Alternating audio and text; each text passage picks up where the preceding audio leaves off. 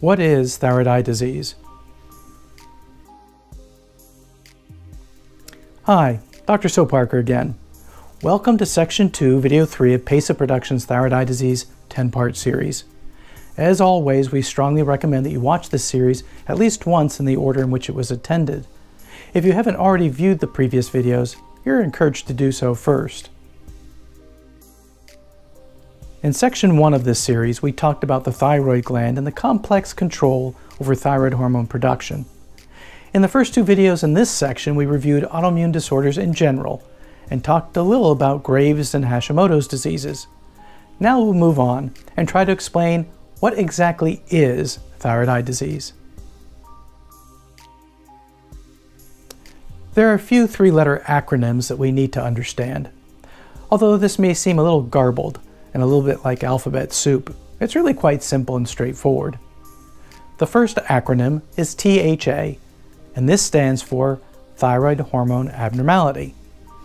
Quite simply, it means that one or more of the following hormones, TSH, T3, and/or T4, are felt to be too high or too low in the bloodstream. In Section 1 of this series, we reviewed these hormones at length. Note that this says nothing about whether the person shows signs or symptoms of hyper or hypothyroidism. THA is based solely on laboratory test results. Unfortunately, we have no terms for someone who feels hypo or hyperthyroid without any detectable blood test abnormalities, but probably we should. In other words, THA is used to describe any elevation or decrease in any T4, T3, or TSH levels in the blood, for any reason. This could be due to any of a number of causes, such as normal physiologic changes as might occur in pregnancy, or in severe stress, viral or bacterial infections, over or under use of medications which increase or decrease thyroid hormone levels, dietary influences, or nutritional status, or even autoimmune disorders. ATD stands for Autoimmune Thyroid Disorder. This means that a person has at least one autoimmune antibody affecting thyroid hormone production. In previous videos, we discussed thyroid hormone production, conversion of thyroid hormone T4 to T3, and the TSH receptor. There are many steps in this process that can be and are interrupted by autoimmune antibodies. A growing number of autoimmune antibodies are suspected of being involved in ATD. There are recognized autoimmune antibodies against thyroglobulin, remember that's T4, thyroid peroxidase, the enzyme that assists in the production and metabolism of all the thyroid hormones, against T4, T3, TSH, and the TSH receptor, among many others. The three most common of these, thyroid peroxidase antibody, thyroglobulin antibody, and TSH receptor antibody, probably account for about 60 to 70% of people with ATD. And these blood tests are usually covered by insurance because the antibody tests are commercially available. However, the testing for many of the other antibodies is not commercially available and is thus generally viewed as, quote, experimental by insurance companies and thus not covered. Research suggests that many people with ATD actually have more than one autoimmune antibody targeting thyroid hormone production. For example, someone with autoimmune antibodies against the TSH receptor may have different kinds of stimulatory antibodies, or they may have both inhibitory and stimulatory autoimmune antibodies that bind to the TSH receptor, as we've already discussed in prior videos. If someone has one of the three commercially available autoimmune antibodies, the amount of antibody in the blood may vary over time, and at times of low level may be missed. Different labs may also use different techniques with different levels of sensitivity for measuring the levels of these autoimmune antibodies. Finally, even if someone has measurable amounts of these autoimmune antibodies in their blood, they may never show any signs or symptoms of thyroid dysfunction. So not everyone with ATD has THA. Take, for example, the person who has equal amounts of inhibitory and stimulatory antibodies binding to the TSH receptor. And not everyone with THA or thyroid hormone abnormality has ATD autoimmune antibodies. Take, for example, the person whose thyroid has been surgically removed for thyroid cancer. Their thyroid hormones are low, but they don't necessarily have autoimmune antibodies. Since measuring autoimmune antibody titers can be highly elusive, some people may have absolutely characteristic signs or symptoms of ATD, autoimmune thyroid disorder, without ever having blood test confirmation. The presence of at least one autoimmune antibody can be presumed based upon clinical findings alone. Again, for clarity, ATD is the presence of an autoimmune disorder where one of the target organs is the thyroid or thyroid hormone production process, but that does not necessarily mean that a thyroid hormone abnormality is seen. A diagnosis of ATD may be made by documentation of the presence of one or more autoimmune antibodies in the blood, or it may be based upon clinical signs and symptoms alone. TED is thyroid eye disease, which is the eye manifestations of ATD. By definition, everyone with TED has ATD, but not everyone with ATD has TED. This is analogous to saying that everyone who has a shingles rash has at some time been infected by the chickenpox virus that causes shingles, but not everyone who has had chickenpox gets a shingles rash. Perhaps a Venn diagram will help with these concepts. Here the blue circle represents people who have THA, a recognized abnormality in their thyroid hormone levels, either hyper or hypothyroid. The green circle represents people who have ATD, or autoimmune thyroid disorder. Most of the people with ATD also have a thyroid hormone abnormality, but not all. The red circle represents people with thyroid eye disease. All of the people with thyroid eye disease, or TED, also have autoimmune thyroid disorder, by definition, but not all of them have a thyroid hormone abnormality.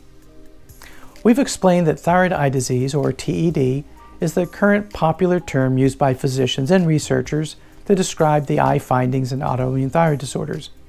However, thyroid eye disease remains a misnomer, a bad name, and we should understand the limitations of this name. First, thyroid eye disease is not caused by the thyroid gland. If you take nothing else away from this entire video series, remember this point. The thyroid does not cause the eye problems.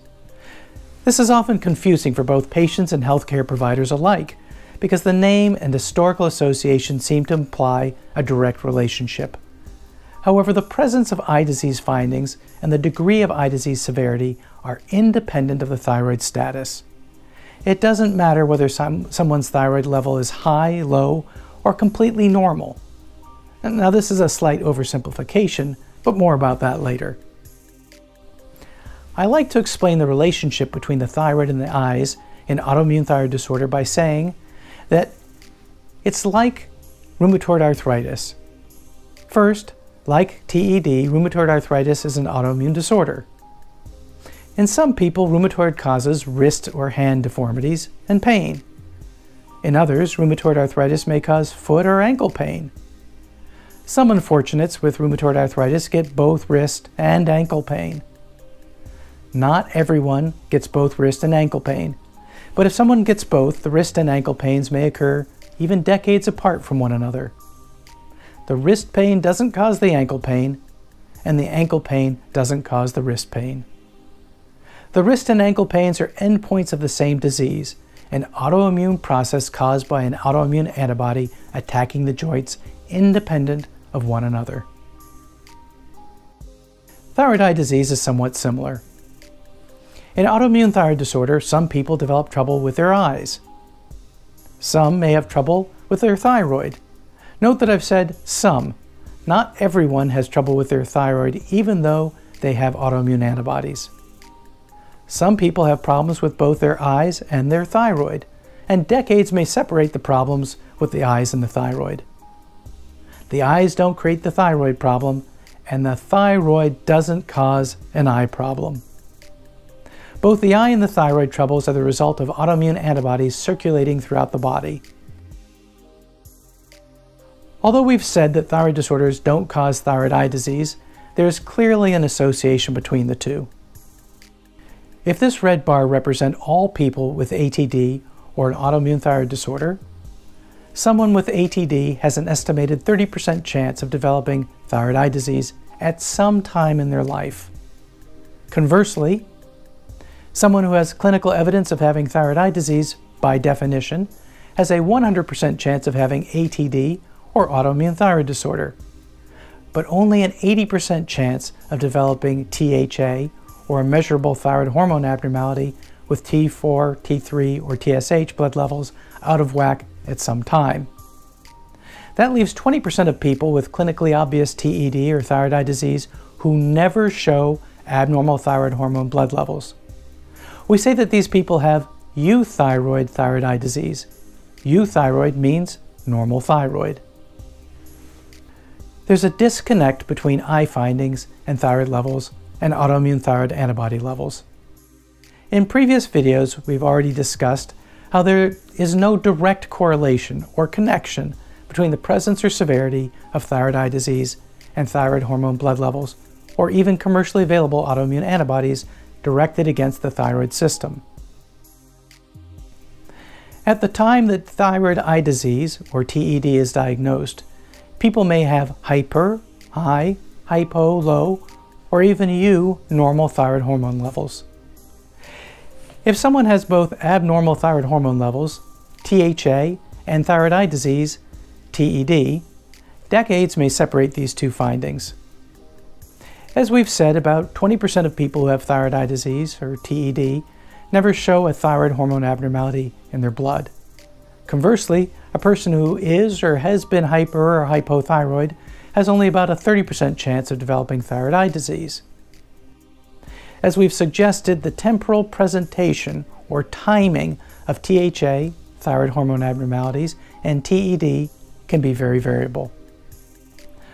Of those people who have both thyroid eye disease and THA, thyroid hormone abnormality, roughly 20%, or 1 out of 5, are found to have TED and abnormal thyroid hormone blood levels at the same time.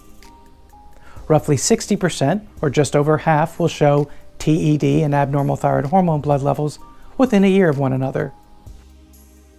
So if a person is diagnosed with either high or low thyroid based upon a blood test, and that person has at least a 30% chance of developing thyroid eye disease, with a 60% chance of doing so within the first year, that means that an abnormal T3, T4, or TSH blood test in a person has at least an 18%, or almost 1 in 5 chance of developing thyroid eye disease within a year, and might thus wish to have at least one eye examination within that period. Let's flip this around and look at it from the other side. What if someone is diagnosed with thyroid eye disease, but all their thyroid hormone blood levels are normal, so-called euthyroid at the time of diagnosis? 25% of people who are euthyroid at the time of thyroid eye disease diagnosis will develop THA, or a measurable thyroid hormone abnormality, within a year. 50%, or half, will show abnormal thyroid hormone blood levels within 5 years. And we've already said 80% will develop abnormal thyroid hormone blood levels at some point in their life. So someone who is diagnosed with thyroid eye disease but has normal thyroid hormone blood levels at the time of diagnosis should probably get thyroid hormone blood tests at least every 6 months, checking for high or low thyroid. But remember, in 20%, or 1 out of 5 people with thyroid eye disease, an abnormality in their thyroid hormone levels will never show up, and they will continue to carry the diagnosis of euthyroid thyroid eye disease. As we've said, there appear to be a multitude of different autoimmune antibodies causing these disorders, but only 3 are commercially available for blood testing. This accounts for only about 60 to 70% of recognized disease, and in fact many people probably have more than one autoimmune antibody. So normal TSH, T3, T4 blood tests do not mean a person doesn't have thyroid eye disease. Conversely, abnormal blood tests don't necessarily mean that a person will get thyroid eye disease. A positive titer for one of the 3 commercially available autoimmune antibodies against the thyroid system makes a diagnosis of ATD, or autoimmune thyroid disorder, and can support a clinical diagnosis of thyroid eye disease if the diagnosis is in question. But a negative blood test for these antibodies really means nothing, because some 30 to 40% of people with obvious thyroid eye disease never have a measurable level of these commercially available autoimmune antibodies.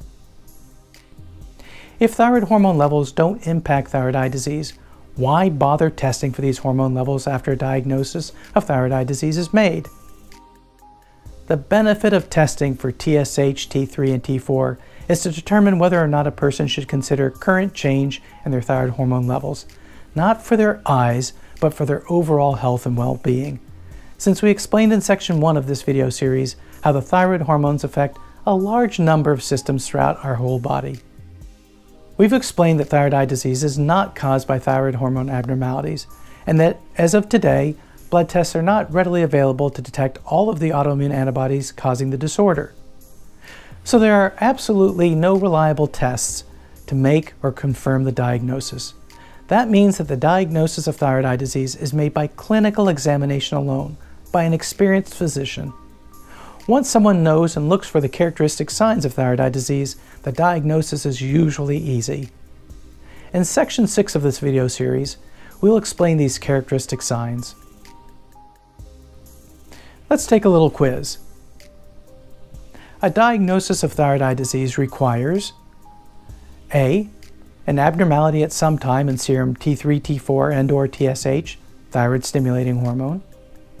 B. The presence of TPO, thyroid peroxidase autoimmune antibody, TGAB, thyroid globulin autoimmune antibody, TSI, thyroid stimulating autoimmune antibody, and/or TBII, thyroid binding inhibitory autoimmune immunoglobulin. C. Either A or B, or both. D.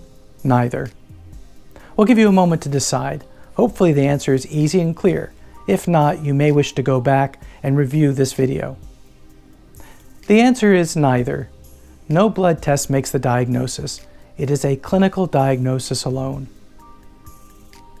We've said that thyroid eye disease is a confusing name because it is not caused by the thyroid, but it is also a bad name because it is not just one disease.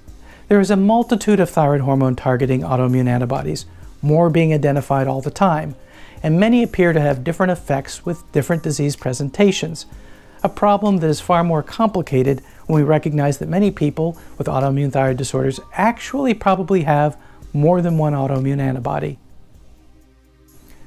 The essential points of this video are 1. That ATD, autoimmune thyroid disorders, THA, thyroid hormone abnormality, and TED, thyroid eye disease, are different entities but related. Try not to get confused, as many people, patients and physicians alike, do, and think that these are all the same. 2. People with thyroid eye disease may have high, low, or normal thyroid hormone blood tests not only at the time of diagnosis, but throughout their entire lives. 3.